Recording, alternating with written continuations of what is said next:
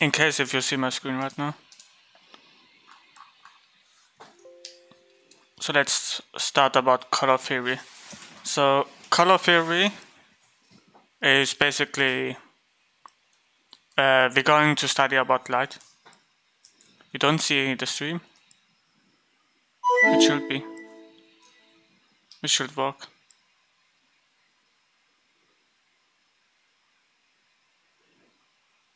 It's live on Twitch. Because of my upload rate, that's the problem. Okay, nice. So what we're going to do is learning about light theory. I also explain about how to study light theory. And we go beyond that and study some of, explain you a little bit about mood paintings and how to approach those things, okay?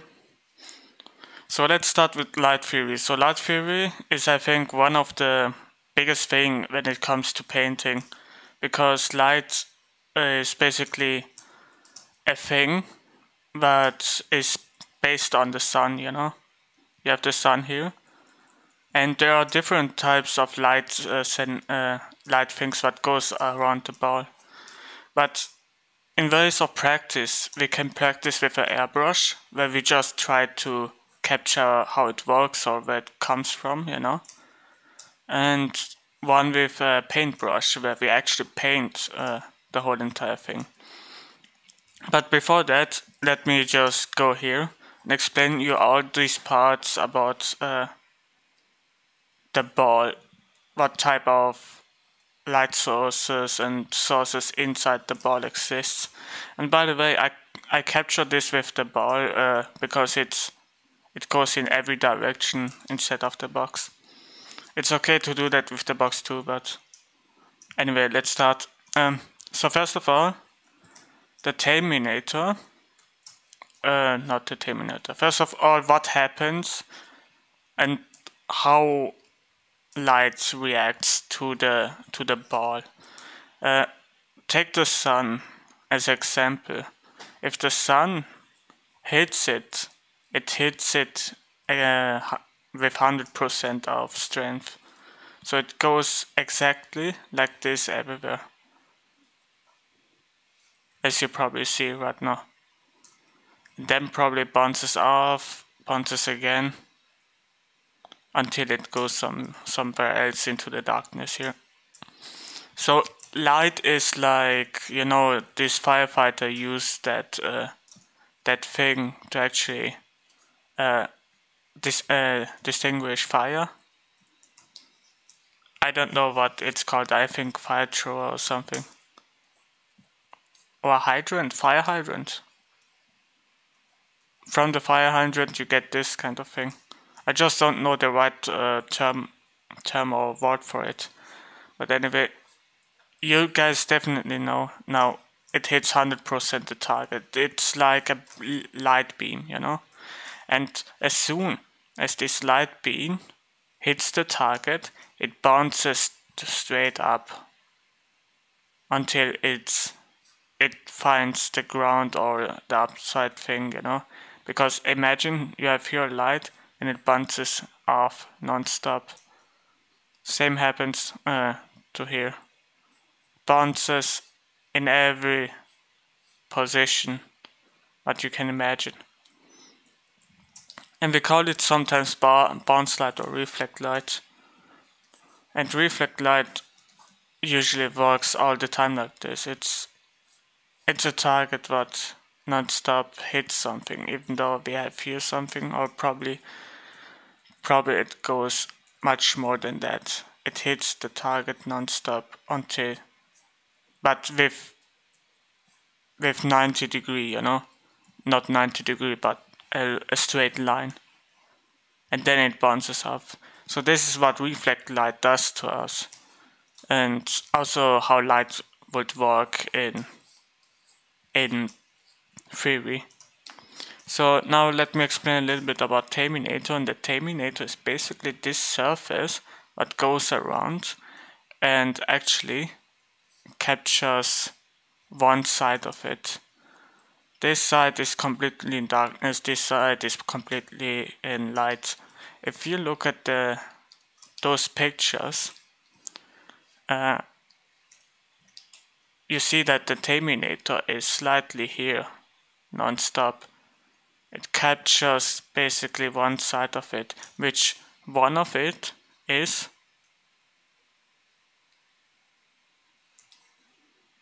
the shadow, the light form, and the shadow form. That's one of the reasons why I call it form in terms of painting and not shape. In shape, I always call it if it's line drawing, a line drawing thing. But now let's look at, yeah, basically light form, shadow form, terminator. And now this one is the highlight, where it's basically with 100% the strength of the sun or the strength of the light beam reacts to that, It's exactly on this point, that's why I said with the fire thing, what firefighter used to actually take out water, or distinguish fire. That's one of the reasons why this highlight exists in the first place. The other thing is core shadow, and core shadow is basically about, okay, the darkest dark in a region that cannot actually approach it. This one is totally wrong here. I usually should add a reflect light or a bounce light into that. This is a reflect light. Here we can probably add a rim light if we actually do that. Because all light source hits the target, bounces down, or maybe it comes from the other side, Maybe there's another side of it. That's why we have a rim light, which is the other part of it. Just write it down really fast. Just give me some time to find the right brush. And I'll paste it on. So rim light happens only if the target is hit by a secondary light source that goes behind this ball, which is the other thing of it. And let me take this one. By the way, in school you learn 9 different types of light sources. Here we have probably 12. The rest of the 3 I learned from a light artist. I think his name was something with I completely forgot it. I'm sorry, but remind me of it. I'm going to know his name soon enough. But what he basically teach me is about center light and about penumbras. And penumbras happens if the light source, the farther away the light is, the more you barely see it really strong. So it's a really less light source, but then you see it really strong here because the target is near to the ball.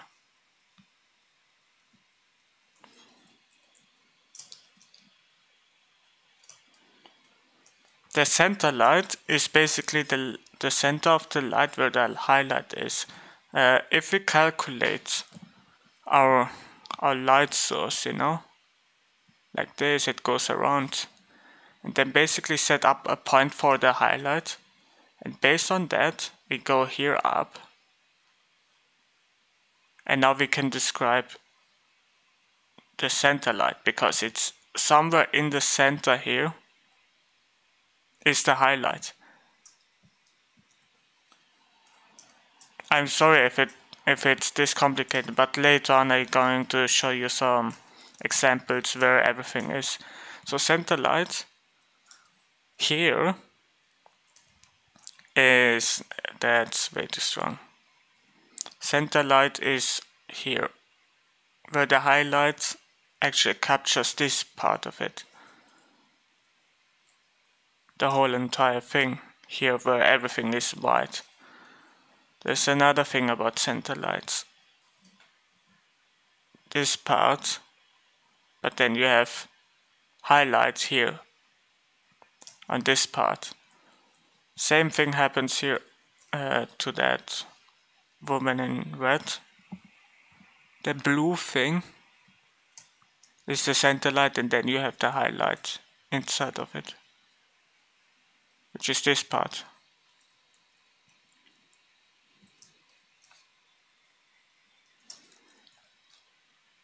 The next thing what we're going to have is halftone. And basically halftones are tones in between the light form, you know. It could be also in the shadows a little bit. But most of the time we focus on the light because it's way more easier to distinguish. So there's another term of it. We also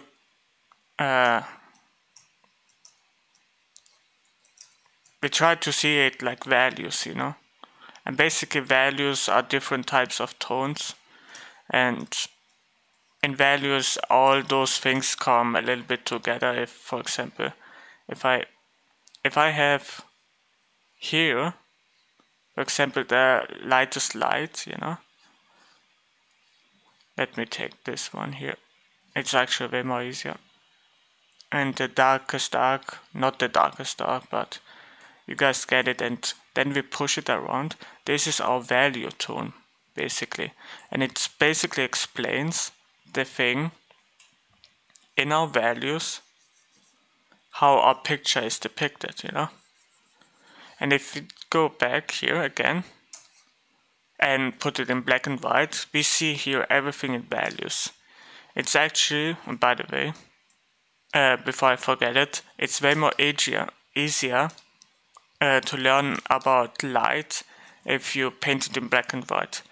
The reason why, because you have color theory and you have this value of light theory, you know, and light goes up and down. It can be full of light and full and complete dark. So the next thing in our program, and it's about core. Wait a minute, I explained core shadow. The shadow form, nice. Now about ambient occlusion or occlusion shadow. We always say, or sometimes say occlusion shadow, and it's basically this thing here, how it goes around. A better thing to actually explain it is actually this kind of picture. And what you see here is everything based on occlusion shadow. So occlusion shadow works where all these corners are, you know. Everything what you see here in grayscale is occlusion shadow. It's a little bit of a thing where that it's like lines, you know. Imagine you have lines. That's what occlusion shadow does sometimes to us, but not on this part. Why not? Because it's the lightest light here. Making everything based on occlusion shadow or occlusion, ambient occlusion, it's really hard because there are two different types of occlusion. What happens? One is soft and one is really hard. The hard part is here, you know, but then you have the soft part which goes around the light, and it creates basically a smooth transition between the object and the actual form of it. The object between the object and the light source. Now we have here shadow cast. This is the shadow cast. Keep in mind that you have penumbra. So that means the farther away it is, the softer this shadow cast gets.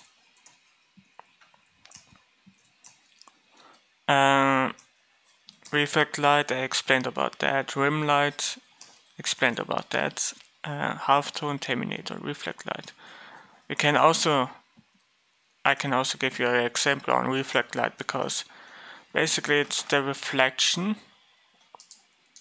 You see a really huge target here, you know, something that is crazily highlighted, but then it reflects something. Maybe it's this kind of target. That's why we have this light also here. It's not sometimes the rim light, it's also the occlusion thing going here around, which is the occlusion light a little bit, but also in the same time the rim of it. We have here occlusion, occlusion here, reflect light here. Same happens to this one.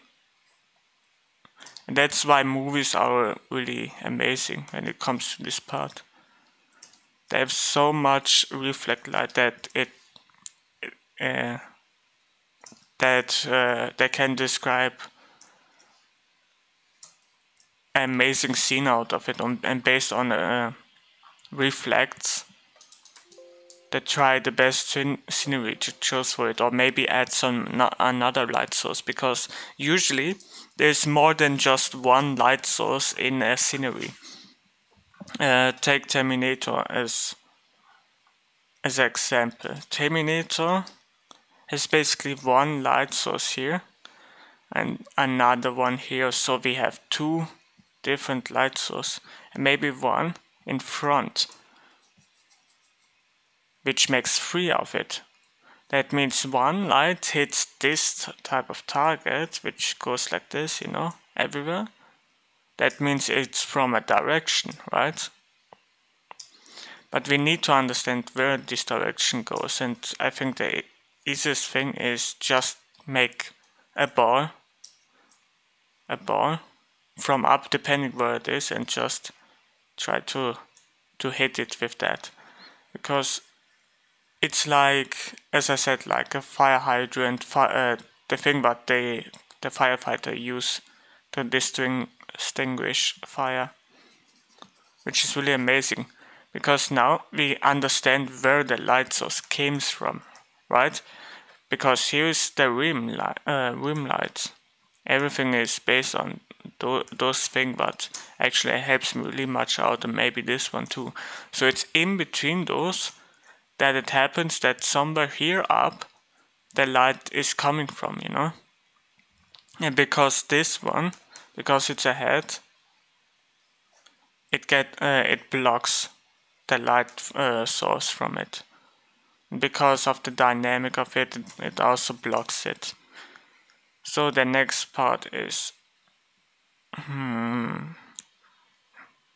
where oh yeah, I need to take that out. So let me just change the light. So what we do here on how to practice all of those lights is by taking the words out, completely out, I mean, and just copy that over. You know for a fact that what could happen inside of this ball. Maybe I take this one out. It's actually way more easier. So I take this one out and I just try to describe it, the right term of it, you know. This is Terminator. Terminator. Did I get it right? Let's see. And yes, I got it right. The next one is, so describe all of those things. Reflect light, okay, reflect light, but all together, you know, reflect light. Core shadow, core shadow, penumbra,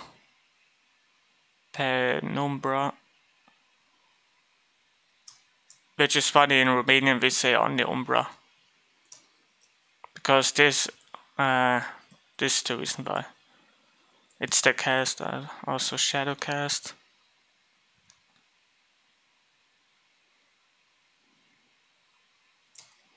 Shadow form, and so on. As long as you do this and you have it then in your brain, you if I'm honest, I just needed 1 week for it to actually know everything again, you know? Because I keep trying to tell me what all of these things does and what it is, you know, and what it does, basically. And then I go back, made a ball without looking it and try to describe everything. And until I have everything in my head, I know for a fact what it does then, and also I can remember because I know for a fact what it does, right? But the thing is, how do we practice those things? How do we practice in sceneries? The best way to practice actually the ball is taking a scenery here. And by the way, if you want, depending on what you want to learn, you know, do you want to learn only, okay, how the light works? Then it's actually completely fine to use the airbrush. Not if you want to learn, okay, how how to apply those lights into your drawing, right? Because we paint or we draw, it's if we have a sketch of it, you know, it's probably much more simplified. And then we draw under the sketch, and we try all of those things to define in a much more easier way. This is the cross shadow. It goes like this. Okay, it comes from up, so I need to basically make it a little bit much more simplified. And then just in one get-go, I have all of the light sources here, which is truly amazing. And to actually correct it, to see if this works, you know, there's another reflect here going on. Let's actually see. And this is only for figuring out how the light works. A little bit of a rim light.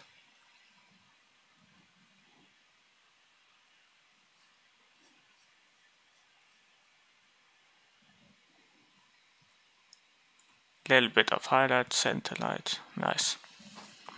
So we captured immediately the ball.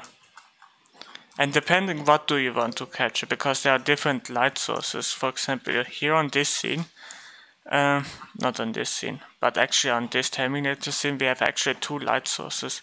We try only to understand this light source, okay? So don't overwhelm yourself if it comes to that, to the ball. Okay, I think we start with the halftone. Oh my god, that's extremely. That goes so extreme towards it. Okay, that was the highlight. There's barely a Terminator. The Terminator is together with the thing. That's how amazing that scene is.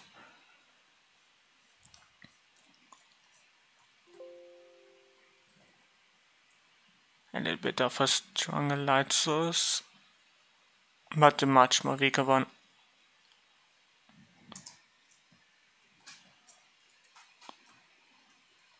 Okay, the next one.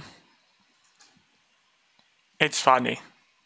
Somehow Terminator, we use the Terminator.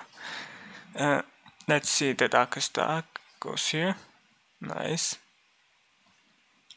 And we don't even, he has one highlight here, center light, and then probably this one is the Terminator, which goes, this one, which goes around. There's so much shadow that we barely see what's happening. but then later on, I see for a fact that there's another black tone here, but it comes from the opposite part of it. So that means this bar makes another dark thing here, which creates this shadow. And this is only for learning. If you try to learn textures or try to paint, as I said, use brushes, different brushes as the airbrush, because it's way more harder. It takes you a way more longer time to actually execute those things, you know. Now, halftone, center light, okay, nice. And now somber is the highlight.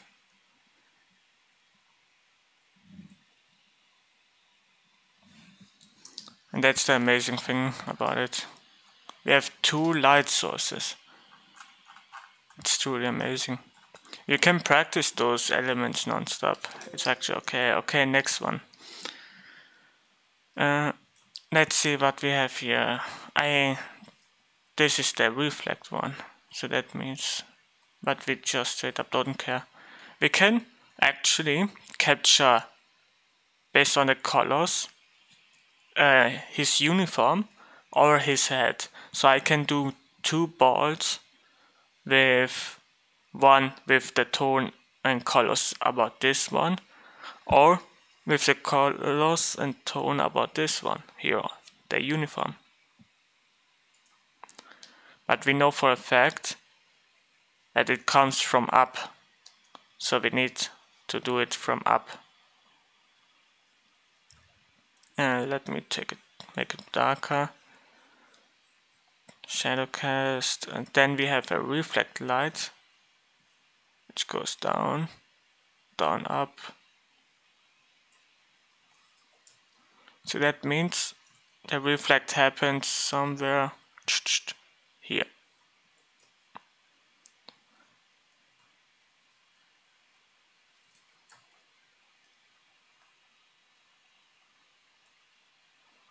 But not that strong. Nice. Core shadow is so strong here that we can barely see it, but did we capture that element? No. There is this thing going on. And now we only need to capture the rim of it. This is one good way to actually learn about light sources way more faster. And actually, if you take it in black and white, you have a way more easier time to actually learn about it. This is one way how to practice light in different kinds of scenery.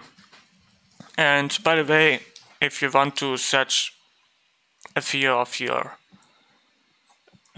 things, a few sceneries, then just Google the name of it and just write trailer.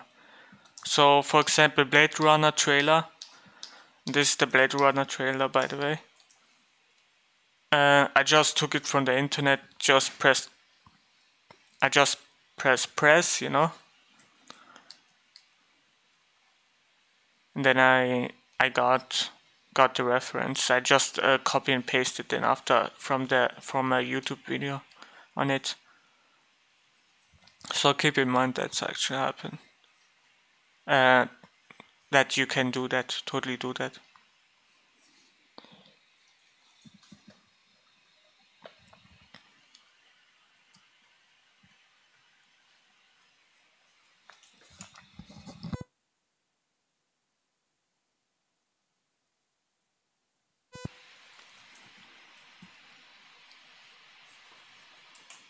Okay.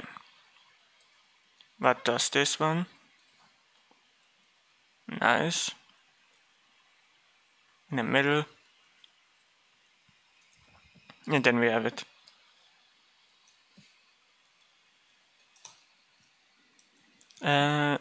Not all the way. It seems like there's another one, and this is the highlight and the center light. Really bit stronger.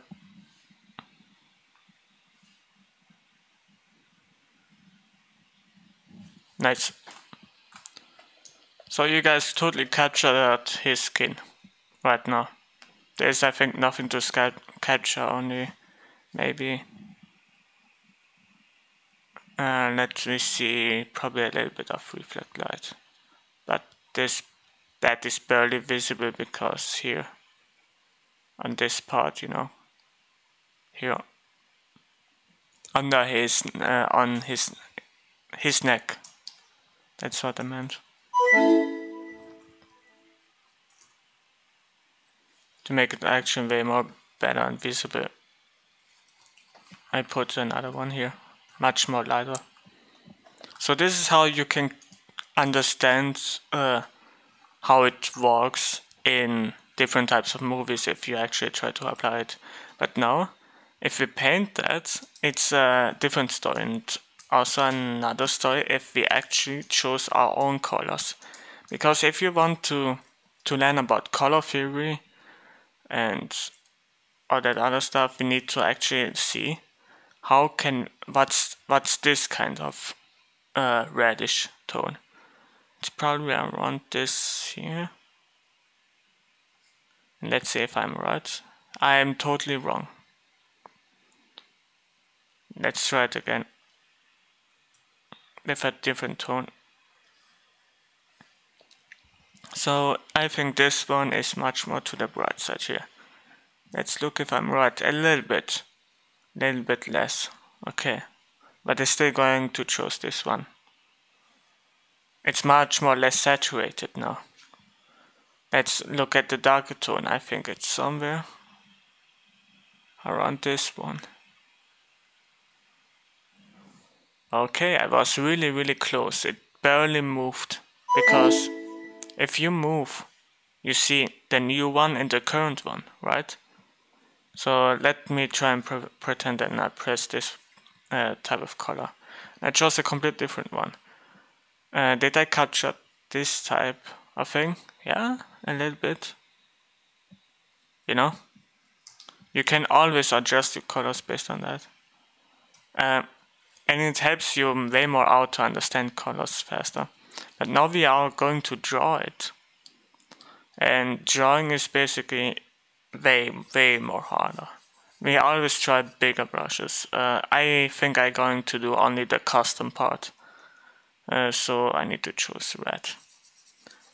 I go with the tone first and then with the dark one.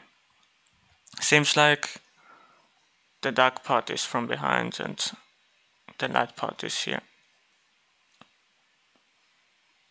I chose a different type of color. And this is one way how to approach it. It takes a long time to actually do it really correct.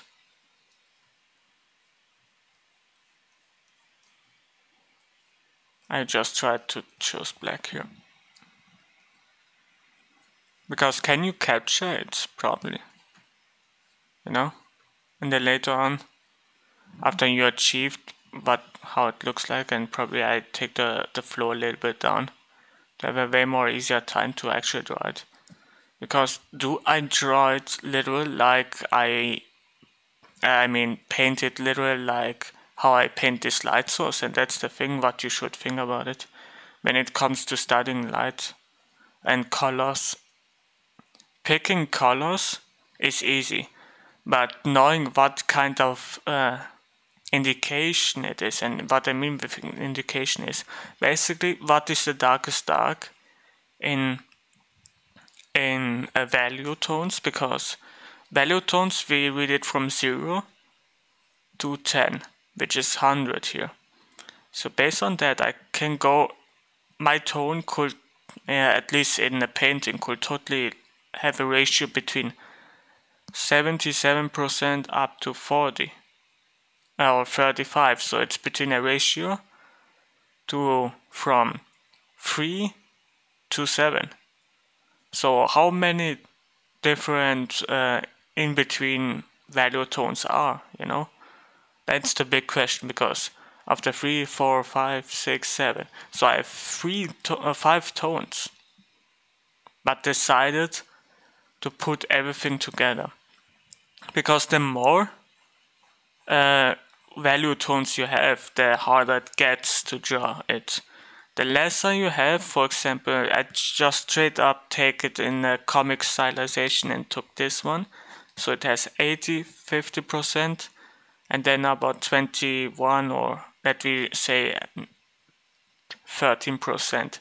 And then we put this tone together non-stop in our source, in our painting. And the more we do that, the better it gets. We basically put everything together.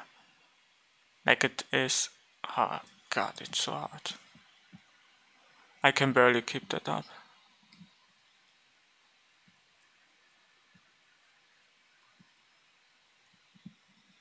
It's actually really, really hard.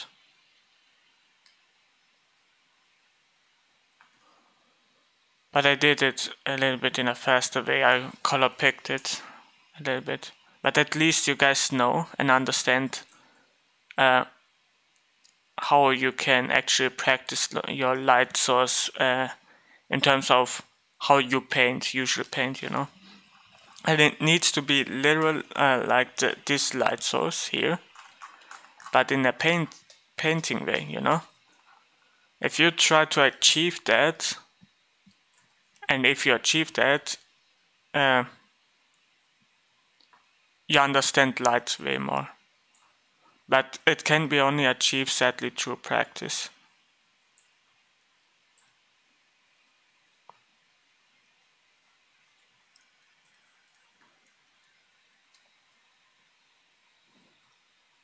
Only if you understand this light source, that's the thing.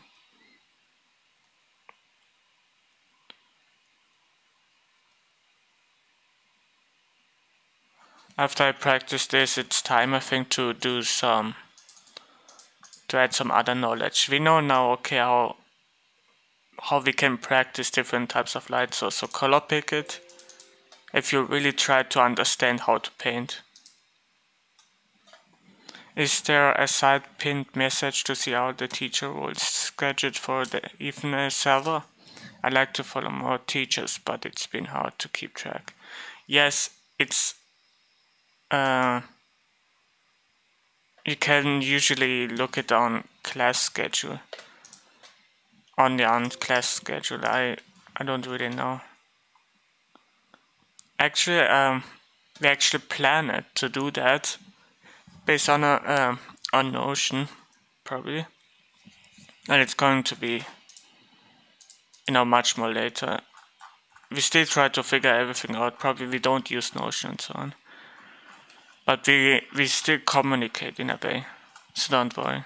So there's a list, a calendar, where everyone is up to that, but I don't know if we actually I said too much, if I'm honest. But keep in mind we try as best as we can to use this class schedule on Discord to actually tell ourselves which one is games, or which one is going to teach this week. But yeah, anyway, let me actually go to the next part. We know everything now about how to practice it.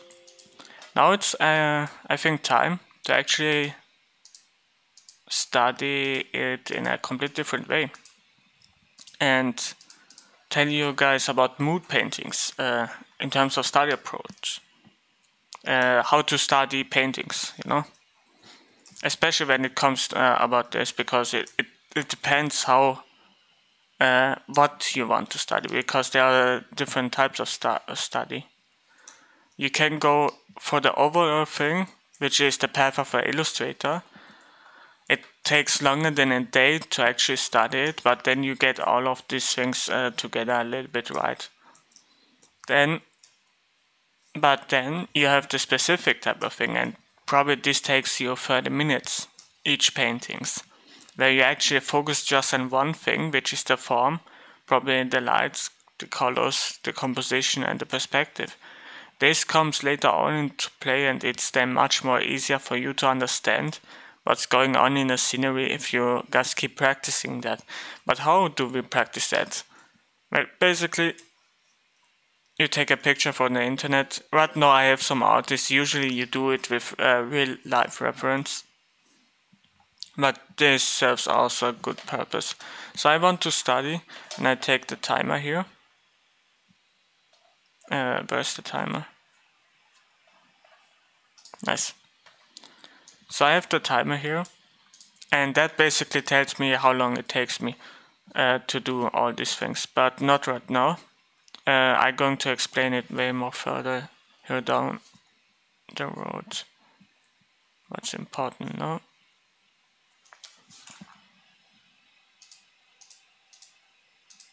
No. Okay, right. So why we focus on just one thing?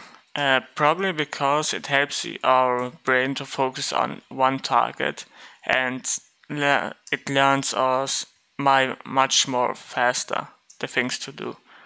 Your brain is keeping them faster and faster up depending on how you paint, because if you set a timer, you have, for example, 10 minutes to draw it. Then you do it again. Okay, it doesn't look very well. But slowly, after the first and the second picture, maybe the 10th picture, it gets slightly better. The same happens with practice. We need a lot of practice to actually do that. To take in mind, what do you need to take in mind, especially when it comes to mood paintings or painting, or at least studying mood paintings, is take a break every 30 minutes. It's absolutely important because you need to refresh your mind and tell your mind then in the break, okay, I need to change this and this one, and then criticize yourself by how much you have actually achieved based the actual overall of the picture, the overall of your study. Start with, but by the way, we can also do it in 1 hour. So this is start with 5 up to 30 minutes target on 1 hour. That basically means we can start with 5 minutes, 2 times 5 minutes drawings, or 2 times 10 minutes drawings, or 1 time 30 minutes. So we have an hour to deal with the study. But each 30 minutes a break, or we go right through the entire thing. So minimalistic, we can also change it. We don't need to do it only like this. Maybe one time 5 minutes, then 10 minutes, then 15, and then 30. We have now a bigger thing going on here. Meanwhile, okay, you have 5 minutes, but it takes longer. I think the best way to actually do that, I'm gonna set up my own one for 30 minutes. I'm going to do probably for 2 minutes just one painting, and we actually do that in a way of practice. And by the way, this one is from Bota Stepano, and it basically explains what happens if a picture or a painting doesn't have the right thing in our fundamental. For example, if you don't get light or colors, okay, this is what this explains, basically the hierarchy of it. It explains how a picture can be built. What's the first thing where you go when you're painting or drawing a picture? And this is the abstract art creates strong images, which is, you saw me painting in chaos, completing chaos, But then I use it in dynamic way, which is the second part, and add a really special kind of color into that scene, which is the third thing here. And then I can create based on those colors much more a better light source. Then after that, an overall overall better painting with it. This is one way to look at it. The third thing is about composition. Even though this is full-on composition and then dynamic and then color slide. Schematics are basically visual library, not visual library, but fundamentals. That's the schematics. We can also add symbols and then later on details. Our picture needs to read, definitely needs to read, and our picture does in the third thing not always need a masterpiece to be, you know. It serves one purpose, to capture the elements of your project or to capture the elements of the thing that you try to imagine. This one is, for example, the second part of it, versus this one probably.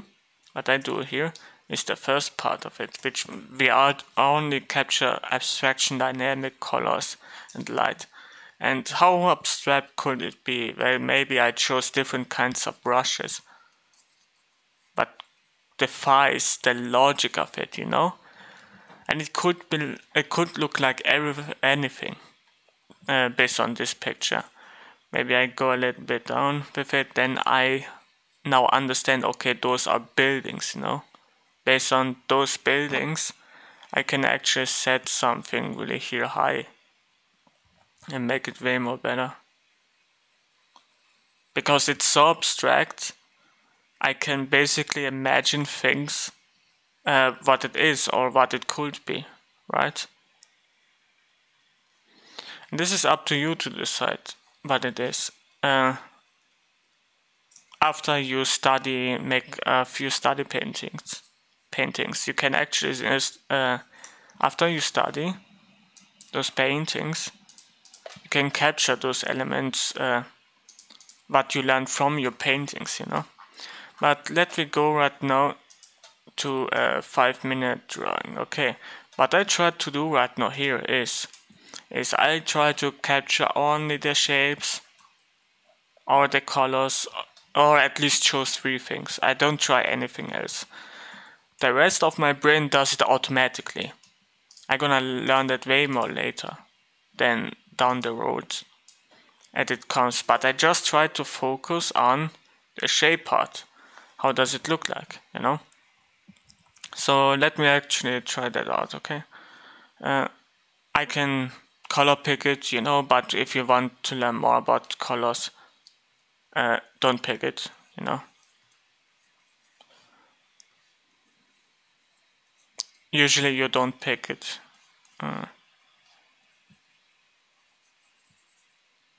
You just try to capture the shape.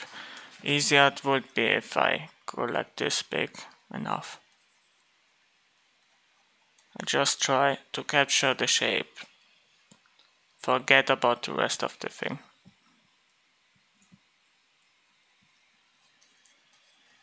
Because it's not important to make a perfect picture. It's important to capture understand one element as it goes, you know. And then later on you can apply more of it. There's a green stuff here. Let me actually add this one. But not the shape part. I think it's like this. Okay, nice. Then it gets warm. It goes up. There are probably some people here. And we can capture only the shape part. We have only 3 minutes now. I tried much more less than 3 minutes to do it. But it's, I think, way more plausible to do it with 3 minutes. Don't use details. Try to capture it. Only capture shapes. I don't try to use any details at all. Be loose as possible. And probably some green and yellow stuff over it. There's some dark stuff here. It goes around somewhere. There's another thing. What is that? It looks like sci-fi technology put together.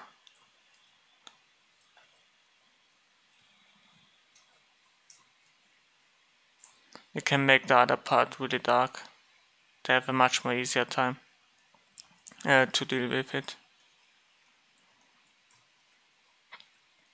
This part stays like this, and the other part goes like this. Okay, nice. We capture those elements non-stop. Later on, if you have time, you can actually make your own based on imagination, your own mood paintings. But right now it's important to actually study those paintings. And right now I chose the hardest difficult ever, because it's colors, it's light, everything. It has so much what goes into this thing, you know. And capturing that is really hard, especially when it comes capturing it with colors. You have a way more harder time to do it. And let's see, the shape goes like this. There's something yellow. Okay. But this is the hard one. Let's choose something else, and I already am over 3 minutes. Let's choose the darkest dark. Keep in mind. Oh, this is too much. Yeah, let's choose this one. I just tried to capture all of these shapes what goes around.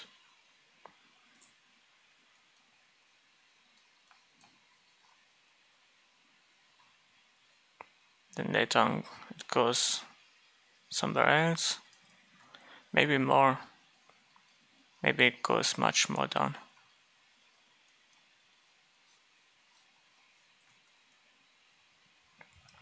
Okay.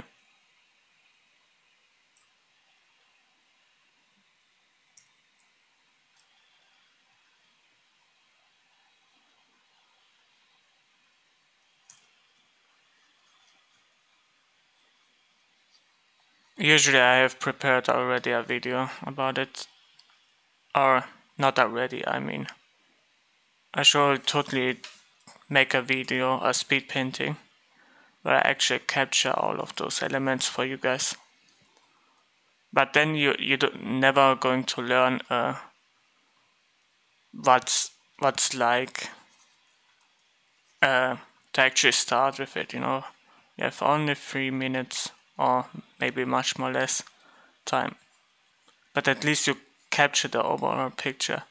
Sometimes it's also okay to experiment with different types of pictures, you know. It doesn't need to be that crazy. The same thing, the same brush. That's what I meant. Adding different kinds of brushes. Then you have a different kind of direction. Now a different one. Here is something. You can actually capture much more the light of it, which is definitely way more stronger here. Or I have a better idea. We take this one, go to shine, or add some color dots. Let's see what's happened.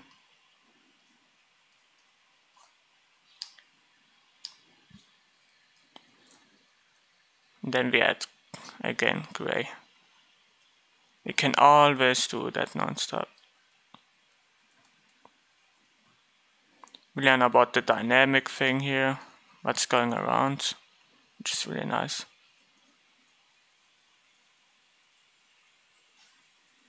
Then I understood, okay, it goes way more down. We try always to figure out how these shapes work. And it can take us months, maybe not months, but days to actually completely paint one thing here, you know. Not one thing, but one one entire building. Right now I warm myself up to figure out how everything works. But I think I'm done with this one, because I couldn't capture it very much. It's been a long time since I've done this one, and this one is really hard. This one is really hard too, so choose simple ones, not what I chose here. It is really hard to do that actually with those kind of things. This one is a little bit easier. I can capture probably exactly what I want here. The blue thing. There's some elements here. Nice. Again.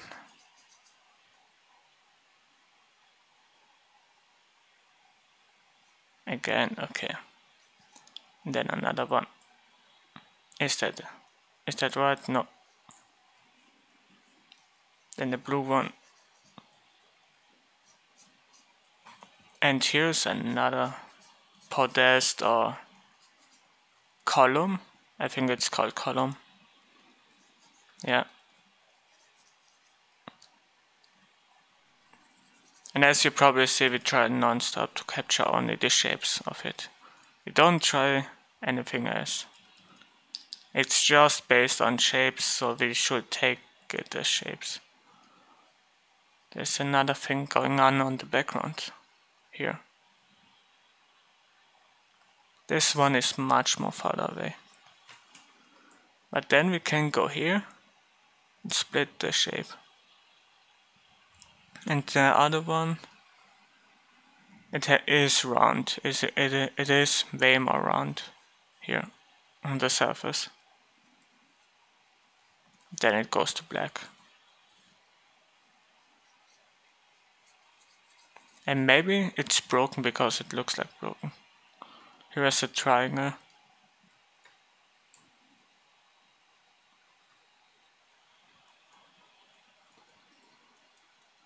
Yeah, maybe I should paint it black. It's actually way more easier.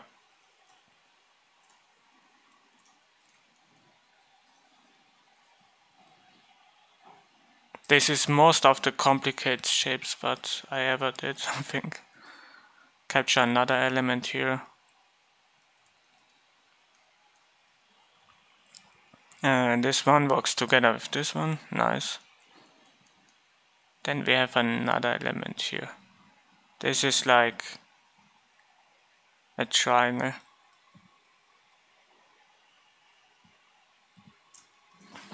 Yeah. We're gonna definitely getting creative in this one.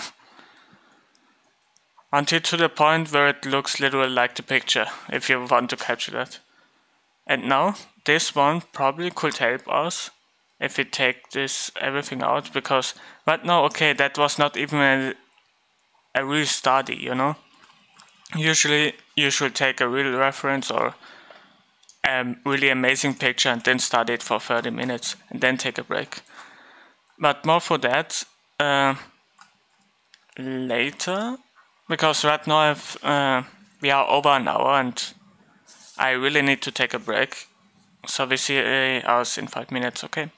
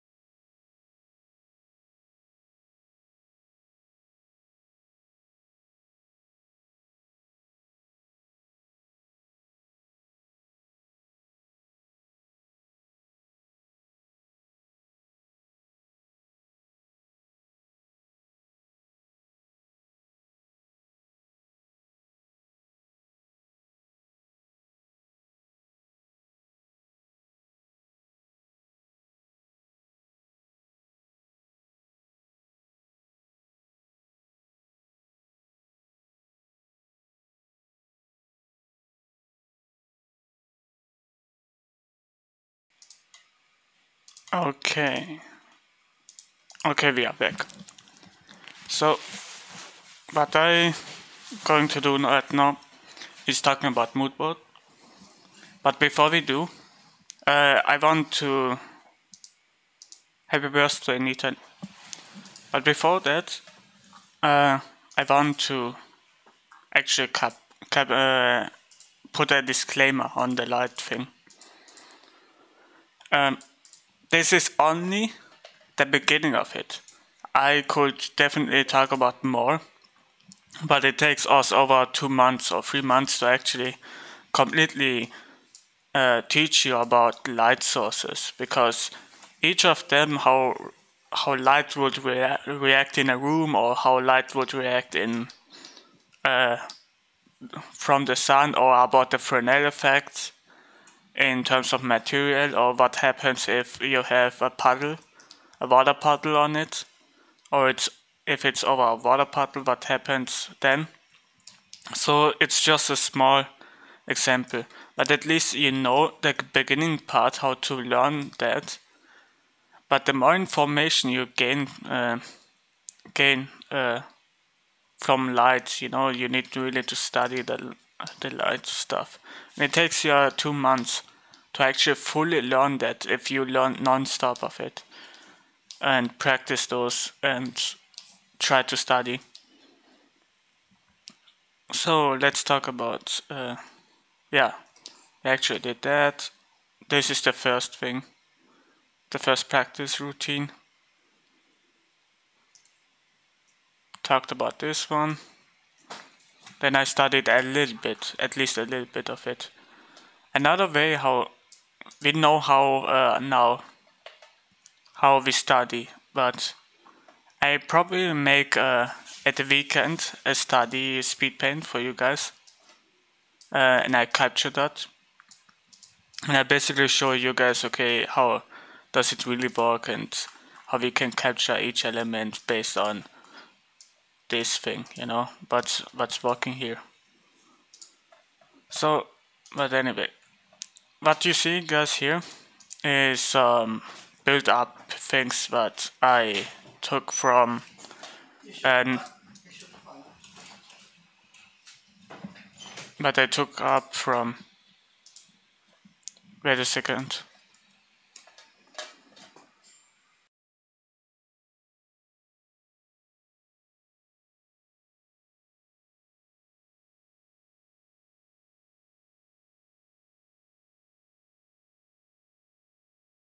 Okay, I'm sorry. My apology. I was someone asked me about something. So let's go back to our mood paintings.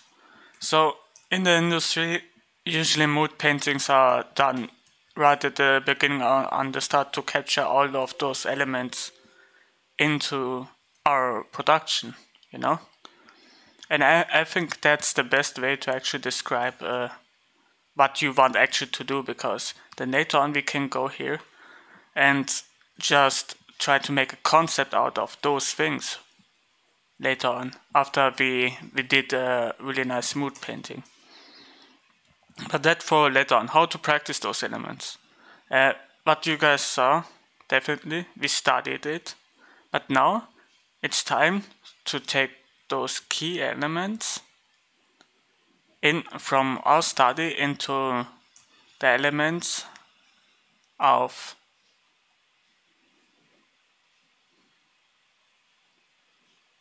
our mood painting. And I usually do more than a few of those things. I try to be abstract as possible, but try to capture I think this thing here, with pyramids, or maybe we can go way beyond that and just draw normal type of a normal thing, a normal environment, where it's basically about how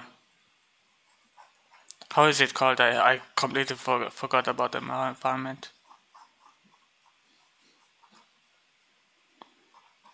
you know where you guys capture just the background instead of buildings. It's actually way more easier to start with the background instead with the buildings. And I try to be as abstract as possible, and usually with reference. So let's capture that with reference. It's a landscape. Yeah, landscape. I'm sorry. Yeah. I forgot the right No word worries. for it.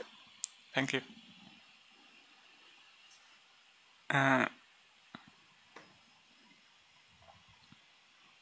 Let's actually use our previous stuff here. What we captured here. It's actually, I just need one thing from it. Usually you do it with way more, but it's completely fine. So we do one each. Right now I want to study about color, so everything is in black and white. And we actually set this one also on black and white. They have a way more easier time in grayscale. That's what I meant. So we have everything in grayscale. And now the only way is to actually draw that amazing scenery. I can go with the black as black. I'm just gonna put it somewhere. And the white is white. Nice. Usually you do much more than that. It's just landscapes. But you then feel much more comfortable with it, you know? You learn about dynamic, and you learn about, okay, how you can capture really fast a painting, or how you can capture really fast your mood into your project in terms of that, because maybe this could be something, maybe it could be a building, maybe it could be anything.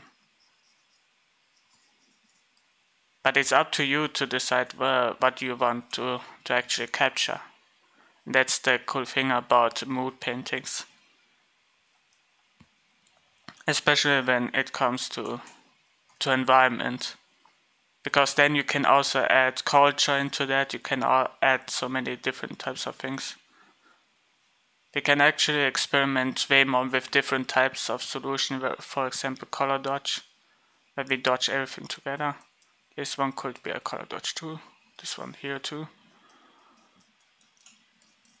Add different types of elements, what makes your painting way more easier. For example, also bash everything together and draw over it.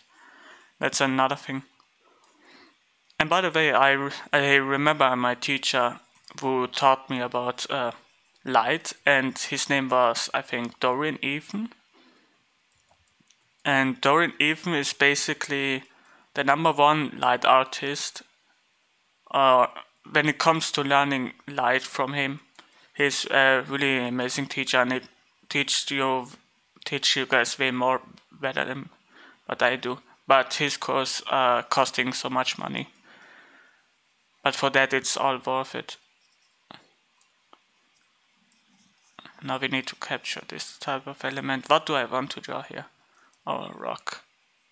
Let's draw some rock information here. Then I can take some of those pictures and make them even better. Right now, abstraction is the key element of it. What do I see here? Let's change actually the brush.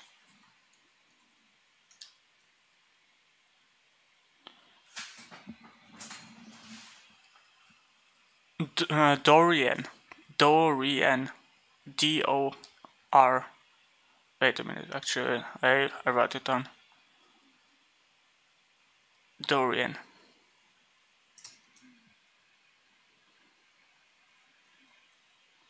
And it's with a Ethan. Iten. You know, Iten. This is how his name is spelled. Did I spell it right? No. The E at the beginning needs to be go away. It's not E. Oh, just it's I-T-E-N? I-T-E-N, yeah. That's how his name is.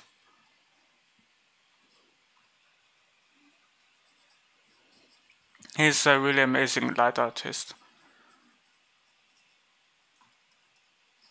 And actually the best of them all. he teaches stuff that you usually don't get into many other schools, you know. For example, about Penumbra, what I told you about it, which is he explains more than 11 light sources. So let me say that instead of 9. 9 are most of the time in the books, and center light, and I think center light in Penumbra really needs to be talked about more, because it's not center light is not the highlight, it's between the highlight, it's actually the center of the highlight, or around the highlight, but people don't talk. And then after that the halftone came in. Let me actually change that. Penumbra Penumbra is basically, as I told you guys, the light source as it fades away.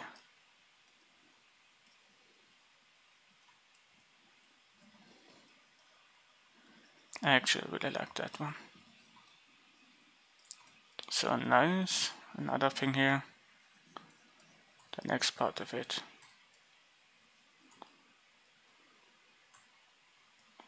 Okay, nice. I think we captured as many as possible.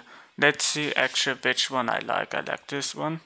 And we do only a couple of those things. We do only those 3 elements. So let's see what we can figure out about those light things. The only thing what we need to do is rocks, stones, or trees, or grass. Those are those 3 things that we usually study most of the time when it comes to landscape paintings, because we barely do the other things, even though yes we do it, but it takes us a long time to do it. So now each of them, probably it's going to take me 10 minutes. Let me actually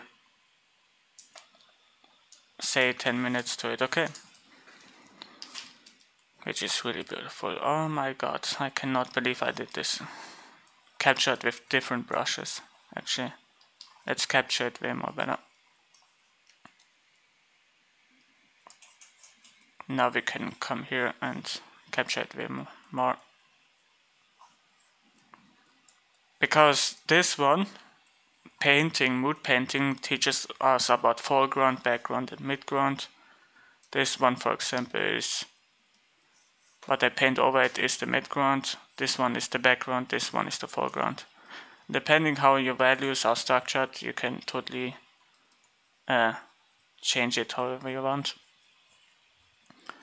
But back to the mood painting part. So mood paintings are really, really nice, and as I said, it helps your product to establish way more faster, as in other things, you know, because it's so hard to do one concept at its own.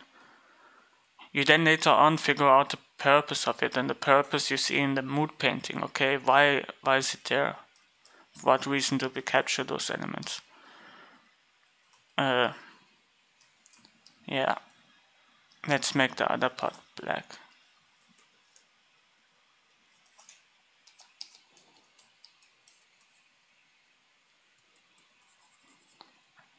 Let's take a middle brush now and paint a little bit much more details.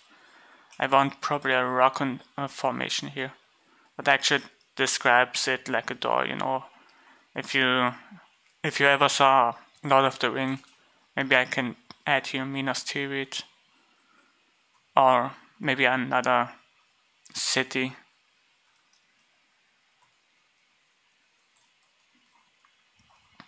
So yeah, try to figure out as much as possible about your mood and the thing that you want to pick, because some of you guys actually tried something different as a strategy game, and for you guys this one is really, really important to capture all the people on the street, for example, or all that crazy type when it comes to building things. But this one, what I do right now is designing from outside in. So I come from the picture, outside in. And basically, what I mean by that, and I actually explained that last day, that imagine a helicopter being here, and he basically put this on into that. We can actually change that later on. Let's try some different kinds of rocks. It's actually way more easier. Take it and make it black a little bit. Because right now we try to figure out what we actually see here. Okay, this one goes down. I don't like this brush. Let's change it into a different one. This one. Yeah, this one looks cool enough.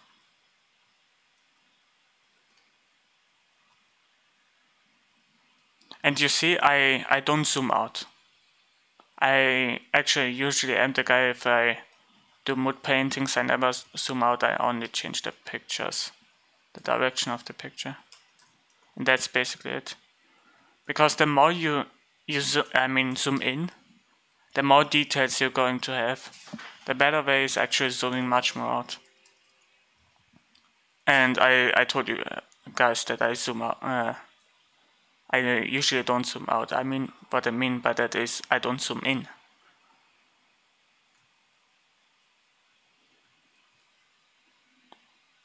Let me actually set the opacity a little bit low because I wanted to capture more stuff here. And probably make this one way more brighter.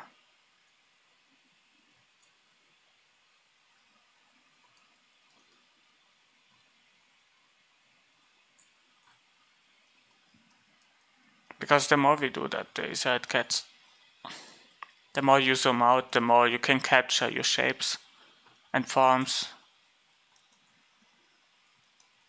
Okay, nice. I think I probably have that.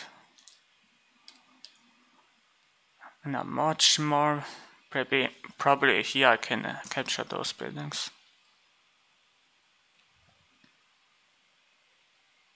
And don't do it way too fast. You can actually chill and have a nice time while you draw shapes all over it. Again, we can also start much more loose than that. You don't need to be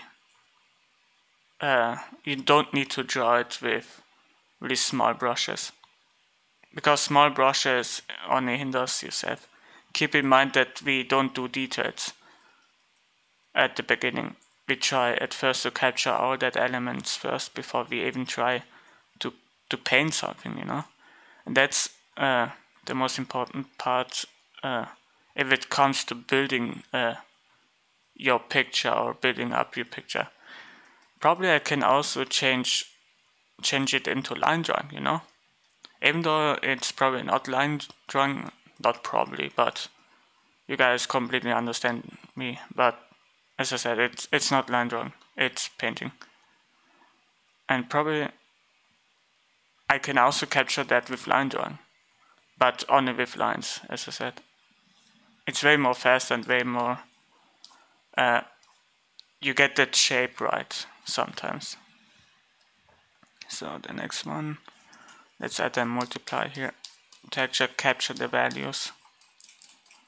Make it here way more dark. Probably I can add here a black tone. Nice.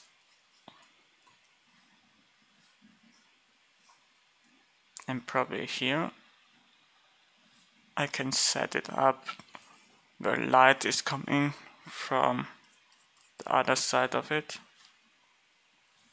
So let's do that with the magnet tool. Gradient tool, back to normal. Because I don't like multiplier.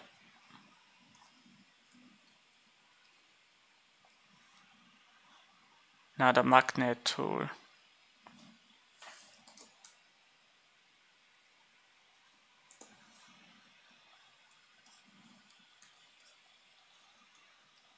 Nice. Now we captured actually a few elements how we want to do that. So, next picture. What do I see here? I see some really weird landscape going on. And let's capture the bigger with a bigger brush. And this landscape is much more in front. It's from inside out. That means maybe there is a bridge or something where a ton of rocks are, and it goes into different paths. We can also capture one here, one element here, which is way more easier. Then a little bit of white. Yeah. I'm about to lose my voice. I'm sorry. I probably talk too much.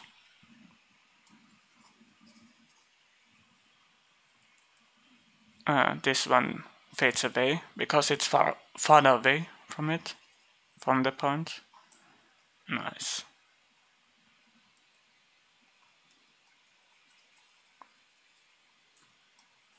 And probably we can turn our picture, what we have here, but we actually studied a little bit here, and turn it into a different kind of design based on that one. So columns, what's important? I think columns and other type of stuff.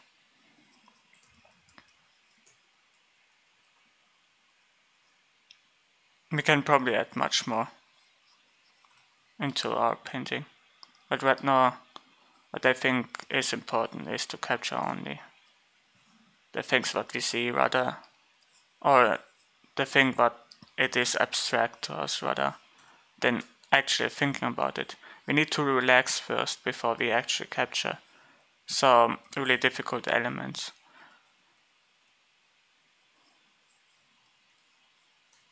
This is like a rock.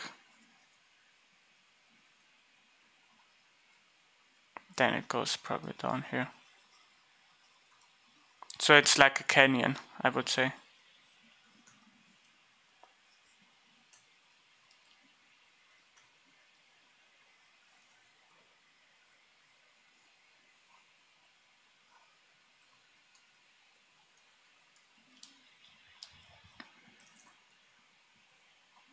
I think round brushes are way more easier to use.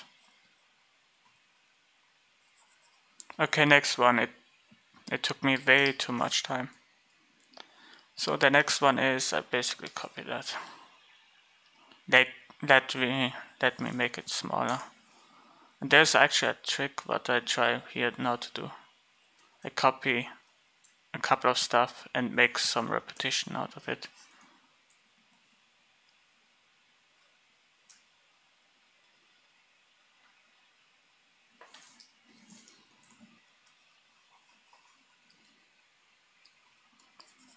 Which also creates so much value, and it's a way more faster way to actually approach those paintings.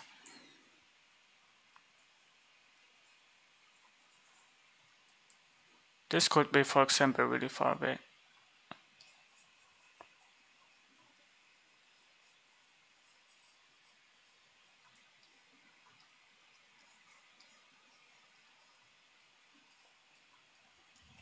Okay, nice. Probably I can capture it with a few drawings.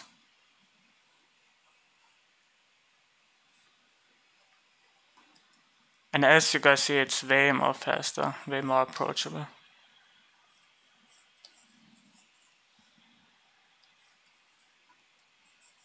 Even though it's really... Feel free to take a water break. I'm going to do that definitive. But yeah. If you use round brushes, it's actually way more comfortable.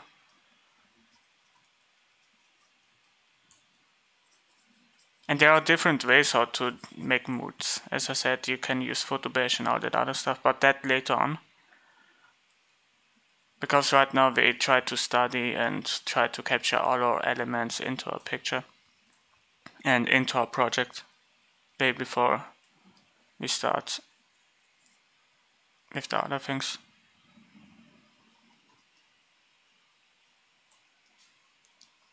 As you guys probably see, I take non-stop, I color pick non-stop. You guys probably should do that too, and use much more the lasso tool. It's way more easier way to capture all of those elements that goes around into an environment, especially when it comes to the painting part of it. And now probably I make some water type of thing going on here, because I want to do a canyon based on the last thing, and maybe our building is going to be somewhere here.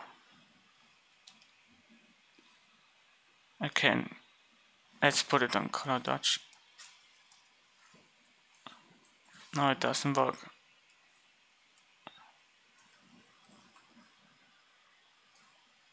Let's use it again.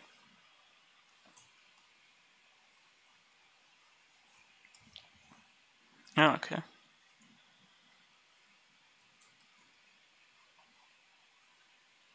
Then you make it way more black. And then probably from here, I can add some buildings, you know. But this is not made for buildings. Only if I establish probably some different kinds of... I need a grid, a perspective grid for it, to actually capture that way more better.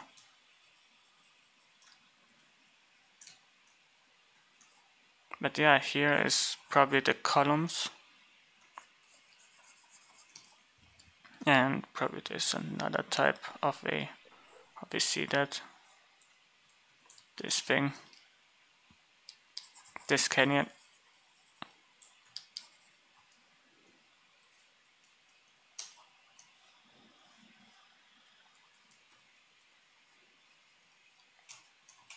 Add here some light,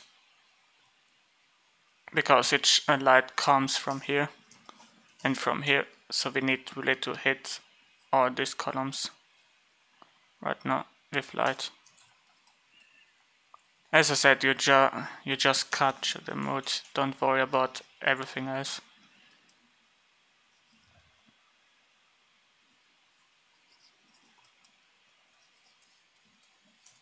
Nice. So I think we are a little bit done with our picture, even though it doesn't look very good. There's another way how we do it, and that we can do it based on shapes without those opacity things and flow. We just take a really big brush and try at least to capture all that elements. So everything is in one or two colors. That's another way how we can actually apply our things, our painting, because later on I can go over that black thing and then just use different types of layers and just draw it. We know for a fact how it looks like. And this could be maybe a ruin or something that is really destroyed. Let's see where the light is going and where it's coming.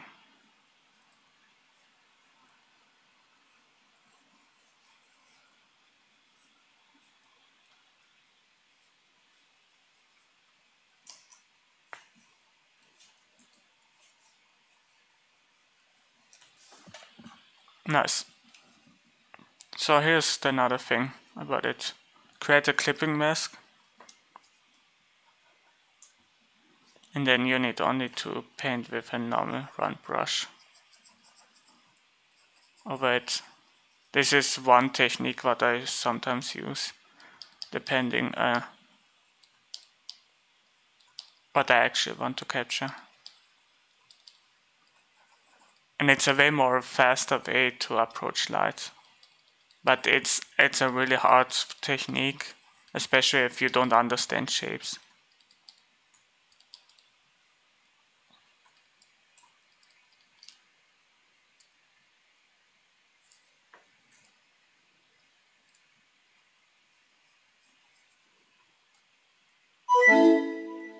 Okay, the next one. Let's add some other different types of light scenarios here. That thing really needs to be. Maybe here is some kind of weird podest going on. And I can capture much more of it. You know, it's about this thing. And it needs to shine strong on it. This is our story element in this thing. Depending if you want to do a third person game, you can totally do that. Drawing compositions based on story.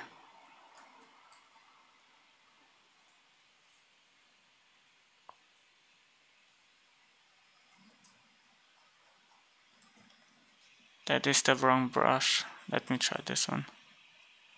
Okay, way more better. But it needs to be behind it.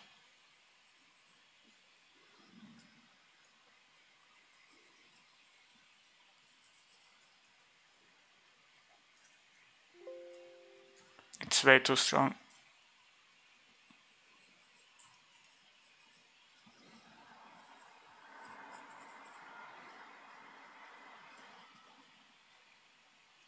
If you have some questions about mood paintings and other type of stuff, then you can ask me. Meanwhile, I'm going to draw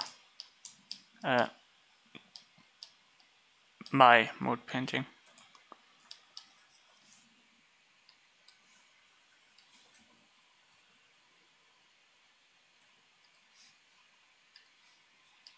So feel free to ask me anything.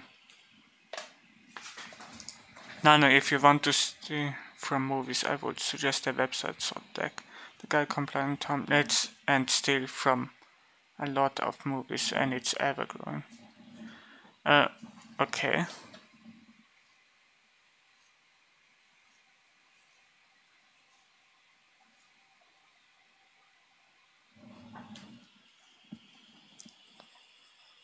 Then let's look later at that. Thank you.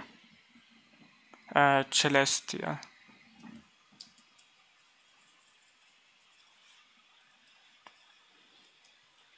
Another thing, we can also do it realistic depending of the brush, you know.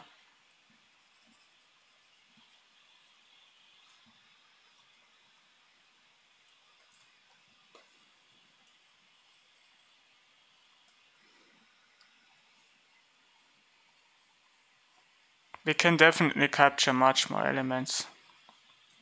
But right now this is enough to give us an idea how we can capture all of those elements in our production, you know. And I could totally put my Viking type of project here in the canyon, you know. I do something in 3D and probably immediately paint here the house, you know. And then you can add maybe palisades for the defending yourself, you know. This goes maybe more further away. And another thing here, add much more house. Add another one here. Probably here one. We just try to capture elements. So don't worry about the whole thing. Because later on we're going to fix it. After maybe 30 minutes into that drawing or 40 minutes. But yeah. We have now totally captured those elements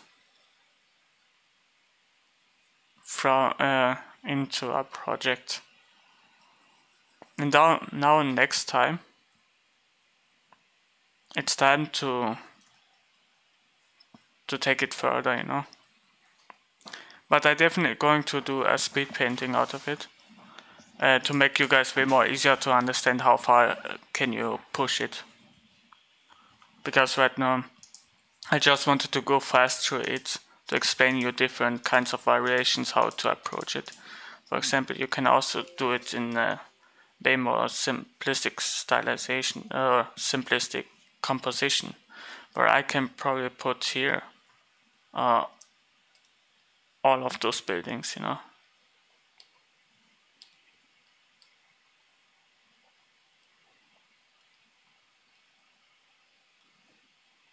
Then another one here, maybe way more smaller. And probably one here.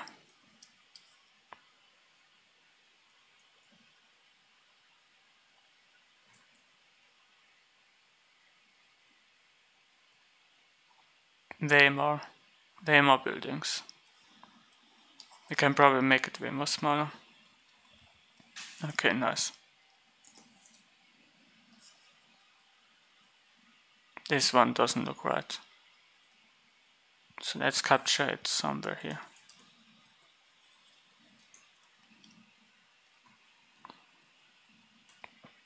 After you have your environment, landscape, you can totally add buildings. Or if you want, you can immediately capture it. It's up to you guys. Make it as easy as possible to actually capture all of your elements what you guys have in your painting, rather than destroying your whole entire composition, okay? Because sometimes it fails, sometimes it does not. It's up to you guys how you guys decide to work on it. Because there are so many different ways to do mood paintings. And I'm sorry that I'm repeating myself, but this thing really goes into some different types of things. And it's hard to talk about mood paintings and in the same time drawing it. It's really hard. Probably I can also put here another building, a little bit of wood. And you see that I took it a little bit down with the values. If you see that it's really so close together, but then later on, after I done it, I can simply take the color dodge part or something that is, or a filter, and go to hue and saturation. Create clipping mask, of course. Where is it?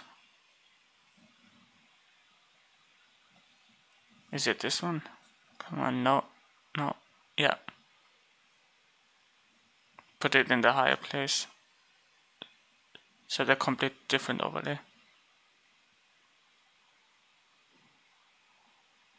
And now you can make it way more brighter. Before and after it. Or probably we can go to the layer and add more light tones into that. Combine everything together and figure everything out. It's about mood painting, It's up to you to decide how you want to do it. But there are so many approaches that goes around. At least don't overwhelm yourself into the process of environment mood paintings. And it could be also a keyframe as long if I add much more stuff, much more values into that thing. What I mean by values is basically adding much more objects, Maybe here is rocks, different types of rocks, This could be a podest, maybe a palisade, then a main building, main hall. But we actually captured a little bit. Can totally do this.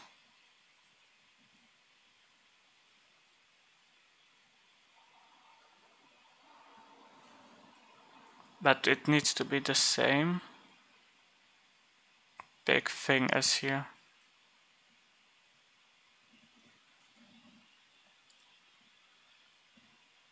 That's too small.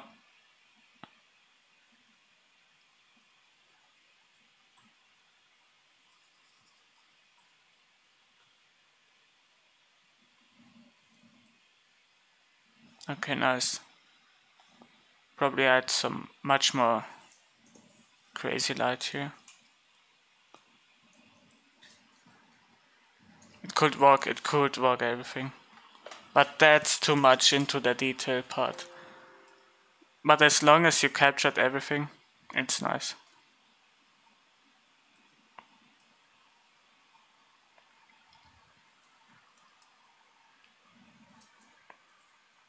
Maybe another thing, another bridge. I could add so much more into that painting. Different types of rocks. Maybe they are somewhere in China. And that we say China is the new Viking thing. And I can totally add some different types of rocks that you usually see in China. Different, I mean, based on the formation, you know.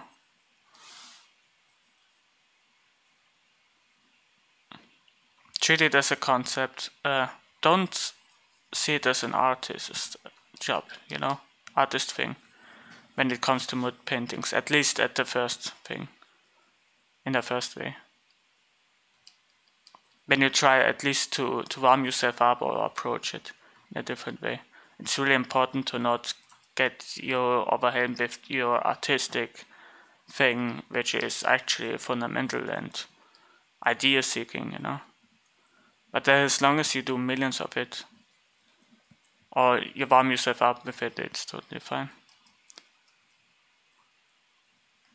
Because the mindset is actually, you know, it's actually you need to think like a designer, not like an artist. Because artist, if I think like an artist, I would think non-stop about, okay, how do I refine those things? How do I refine my mistakes? And that's the thing. But I try to make you guys prevent from it. It's much more easier to fix things for a couple of days than to think about your idea.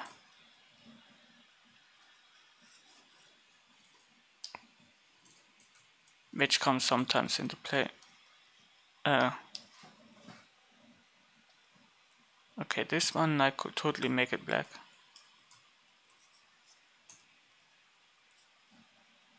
Then way more. Nice. Later on we establish much more, but I think we already have everything together. So homework, if you guys want, you can totally not study this, but there are actually 3 homeworks if you guys want.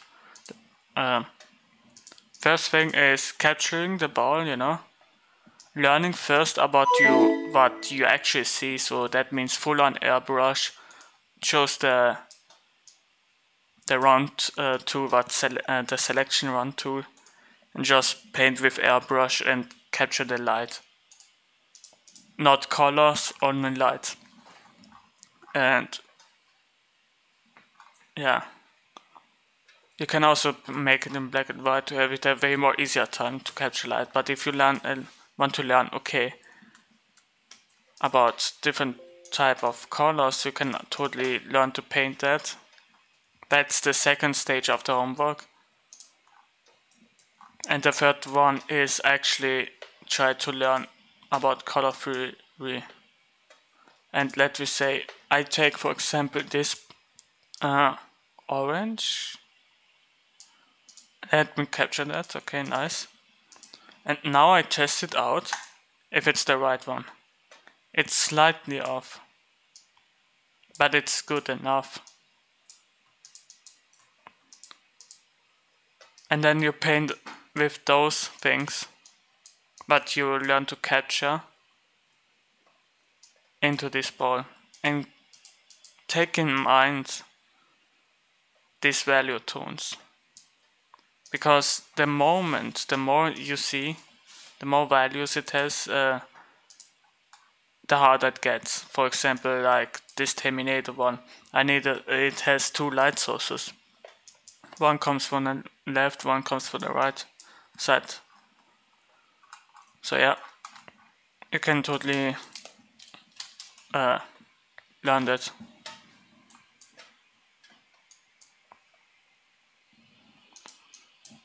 So there are actually 3 homeworks here. Incredible.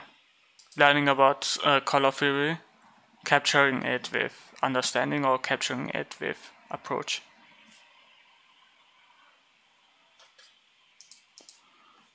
The Discord channel is, if you are not a student, then you should totally go to bot comments and write that down, student. I wrote it down on the app, on Twitch.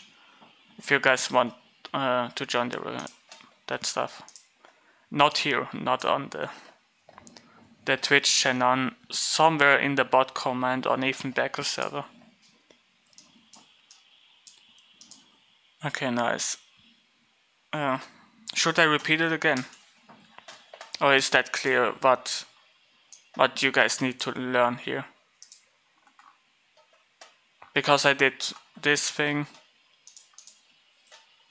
you know, this kind of thing, this one, in a different approach. Then we try to figure out about colors.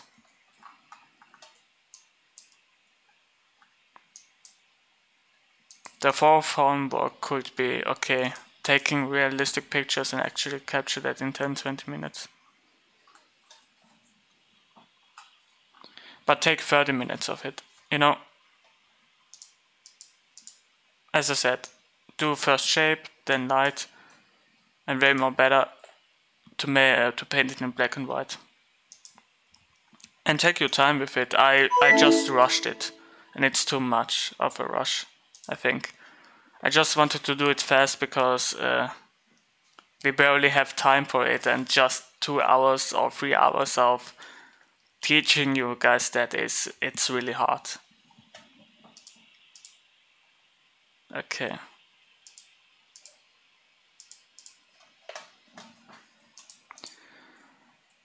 Good. I'm gonna write down the home assignment.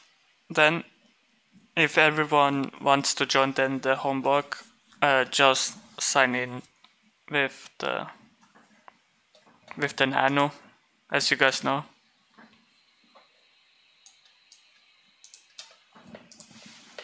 And then you can basically post your assignment there. And I'm going to review it then next time. We probably, next day we're gonna do 3 things again. Or maybe 1 thing, depending on what it is, how hard it is. First off, we learn about different types of gameplay. And actually approach in painting. Approach in painting. And this is about poor gameplay, okay?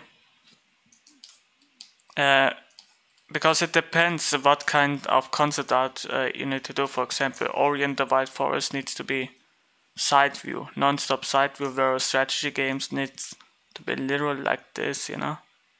You capture this element so fast as possible into a bird perspective, you know? So I'm going to explain why then the next class. It's going to be thank you. So these things are we going to approach it next day. It's going to take you 2 hours, but it's going to be not that hard. We just try to understand what type of concept art we need to do, and that's the thing about it. So everyone who moved, who was here, thank you very much. And I hope you guys have a nice time, and I hope you guys learned something from it. We see us next day, same time zone. at 11 p.m.